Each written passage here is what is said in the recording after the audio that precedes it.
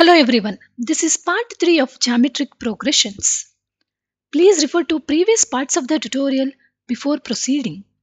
In this session, we will learn how to find sum of n terms of geometric progression and how to find sum of infinite terms of geometric progression. We will also solve one example question based on this concept.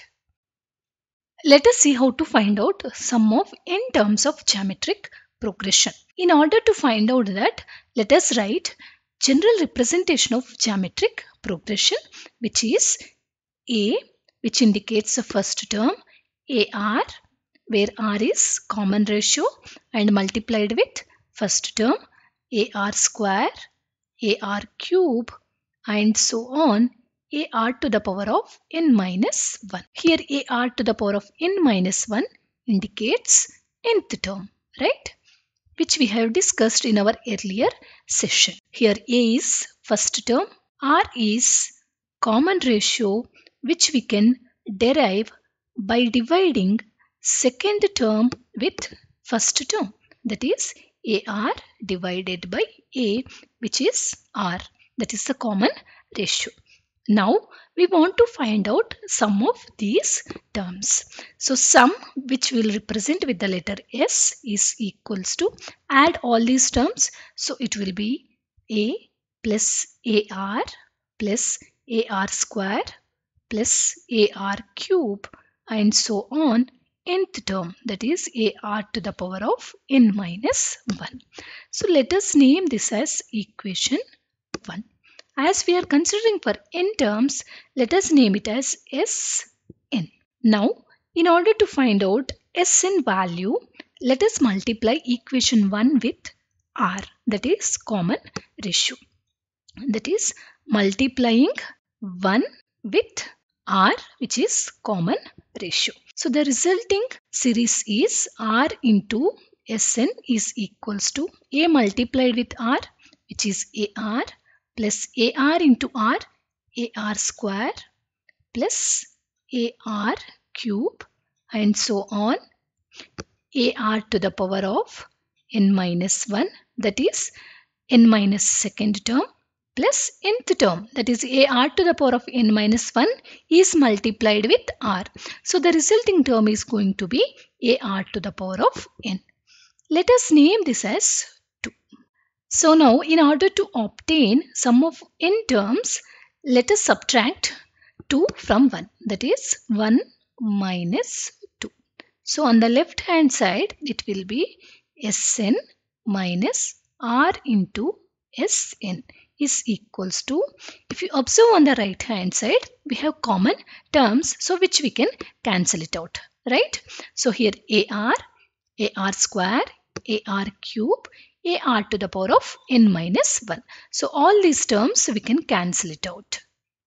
So the resulting terms are, in equation 1 we have one term which is A, and in between two equations we have minus sign. So let us write minus, and in equation 2 we have another term which is AR to the power of n.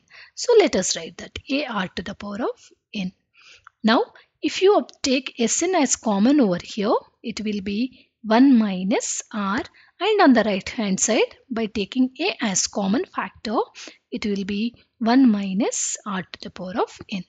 Therefore, sum of n terms is given by Sn is equals to A into 1 minus R to the power of n divided by 1 minus R. If you look into this formula, we can say that R value we are subtracting from 1. That indicates that R is less than 1. If R is greater than 1, that is Sn is equals to, just change the order of R and 1. That is A into R to the power of n minus 1 divided by R minus 1.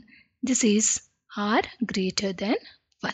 You might be thinking that this is a very lengthy procedure to find out sum of n terms. But this is very much important in order to understand and solve questions based on these formulas. Let us extend sum of n terms to infinite terms, which means that we are considering up to infinite terms.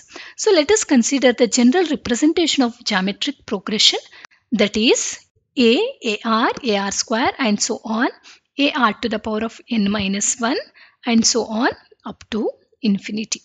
Here, as you know that here A is first term and R is common ratio. Now we want to find out sum of infinite terms. So which is S infinity is equals to A plus AR plus AR square and so on, AR to the power of n minus 1 and so on infinity.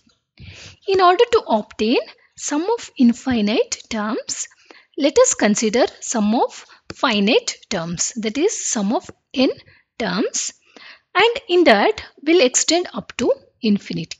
That is Sn is equals to A into 1 minus R to the power of n divided by 1 minus R. As you know that this formula is applicable when R is less than 1.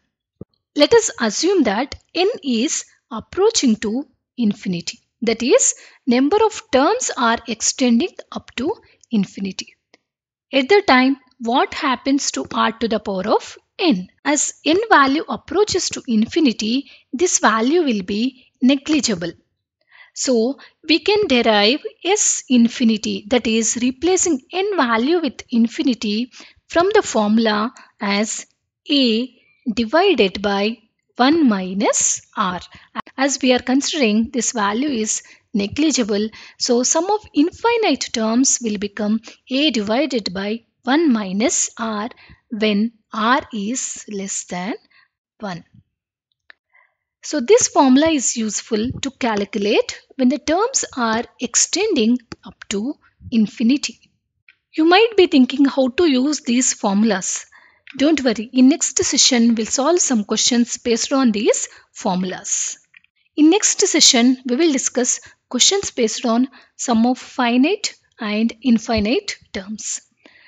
Please subscribe to our channel for latest updates. Please refer to the following link to get complete videos of the channel. Thank you for listening and have a nice day.